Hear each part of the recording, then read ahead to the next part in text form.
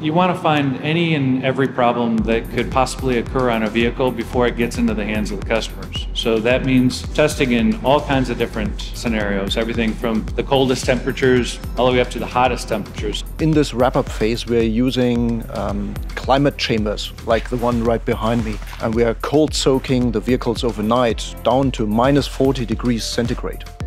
When we soak the cars, every single molecule in the car gets down to that temperature. So you get to that baseline. And that has all kinds of different impacts on the vehicle.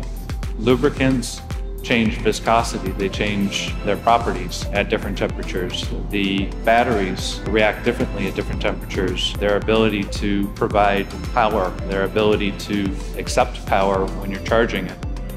We're going to test the heat up of the interior of the vehicle to see how quickly can we de-ice the windshields, defog the interior, and make the cabin cozy. So you need to test all of these things to understand what the limitations of the different aspects of the vehicle are, and then optimize them.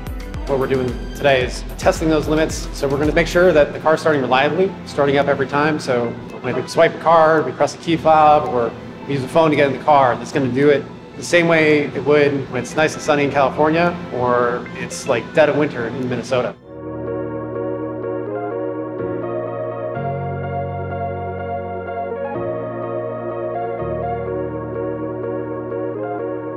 What I really liked was the quietness in the cabin despite cold temperatures.